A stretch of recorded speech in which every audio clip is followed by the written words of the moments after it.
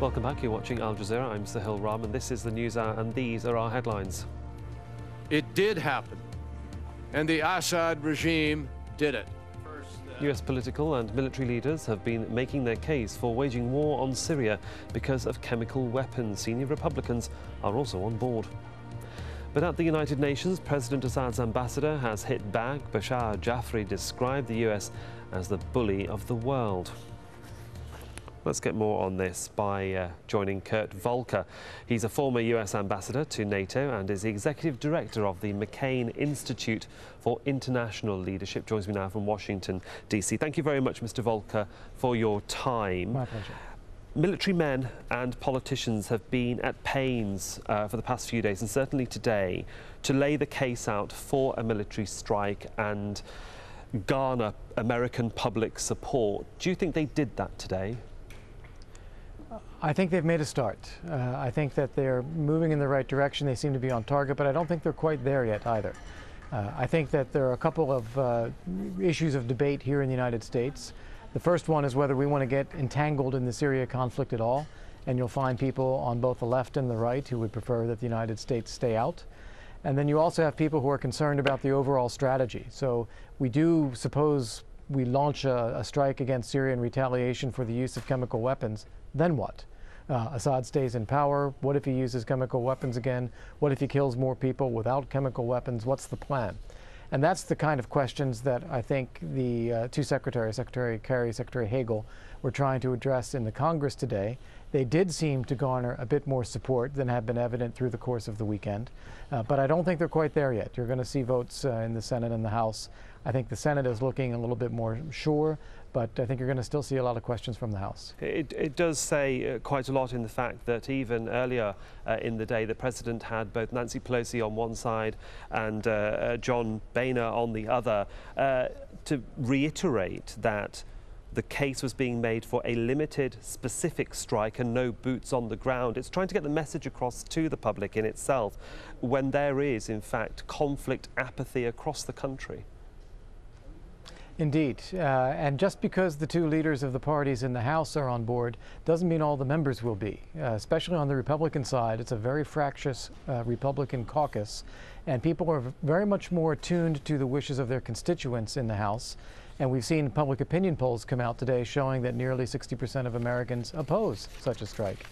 And I think the real issue gets down to, can you thread the needle of saying that the U.S. is not getting bogged down in Syria? It's really just a limited strike, no boots on the ground, and at the same time say that having this limited military strike will indeed have a desired impact. What did you make of the Syrian ambassador's comments at the UN and calling the United States the bully of the world? Well, I think someone representing the Syria government right now really can't be taken at face value. He's going to be saying whatever is necessary to deflect attention from what his government, President Assad, is doing inside Syria. So if he can shift that blame to the U.S., of course he will. Of course, you sort of have been part of NATO in terms of being the ambassador to NATO and knowing how NATO works. Anders Fogh Rasmussen was saying there'd be no NATO support. It was up to individual countries to behave the way they felt it best. The Ban Ki-moon is also saying roughly that the UN should be taking the lead here. What do you make of his stance and how difficult his position is, knowing that he's got America and their position on one side and how, for example, Russia and China feel on the other? Right. Well, starting with NATO, I don't see any particular reason why one would think that this needs to be a NATO operation. It's well beyond NATO's area of responsibility. It's something where some NATO allies may have an interest in taking part or supporting a military operation, but others would not. And at the same time, countries in the region are far more important than many NATO allies would be, and countries that are already involved with Syria, such as Saudi Arabia or the UAE or Qatar. So it's not evident why this would particularly fall into NATO's lap.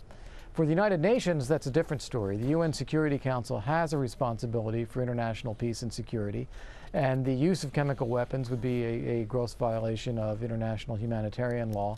So the UN would have an interest in that. The problem here is that, as we know, the UN Security Council is completely blocked by the actions of Russia and China, who seem to be acting very much to defend the principle of state sovereignty, and in so doing defending President Assad in Syria against any kind of international action. And that's really what's prompting the U.S. at this stage to be looking at alternatives, because after as long as it's been, year and a half, 2 years, over 100,000 people killed, the UN Security Council still unable to act. It's getting to a point that people are looking for alternatives. But surely that's what the UN is for, and the Security Council in particular, to debate these issues and then abide by the vote itself. Well, it's certainly, that's the UN's job. The job is to uphold international peace and security. We've seen many instances where it has been able to reach an agreement and take appropriate action, but we've also seen occasions where it hasn't. And the war in Kosovo in 1999 is a reminder where nearly 1.8 million people in a much smaller country were refugees.